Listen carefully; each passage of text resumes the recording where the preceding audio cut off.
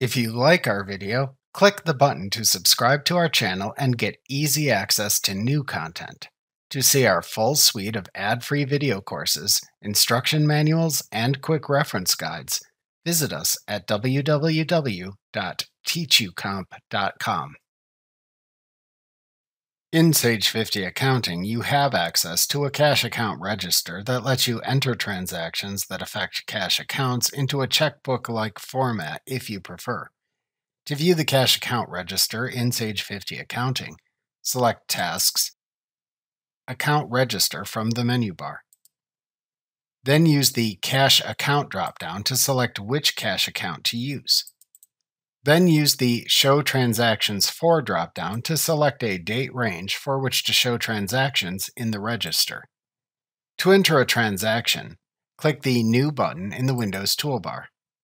In the next blank transaction line, type a transaction date or select one from the Calendar dropdown. Then select whether this is a payment or a receipt from the Type dropdown. Next to the Type column, click into the Reference column and enter a reference number, like a check number, for example. Then use the Payee/Paid By dropdown to select either a vendor or a customer as appropriate. Then use the GL Account dropdown to select to which GL account to apply the amount entered. To split the amount between multiple GL accounts, click the Split button in the GL Accounts dropdown to open the Split Transaction window. Here you can split the transaction amount until the total amount has been dispersed. Then click the OK button to return to the main register screen if needed. If needed, enter a memo into the memo field. Then enter the payment or receipt amount under the payment or receipt column as needed.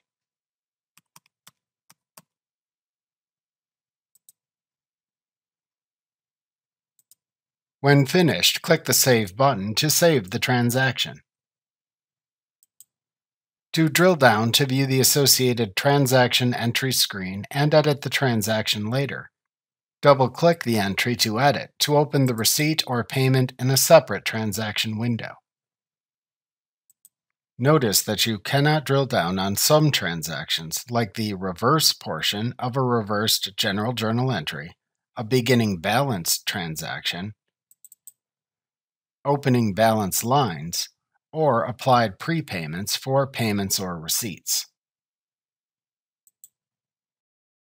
Remember to click the subscribe button to see more of our videos. See our full suite of courses, instruction manuals, and quick reference guides at www.teachucomp.com.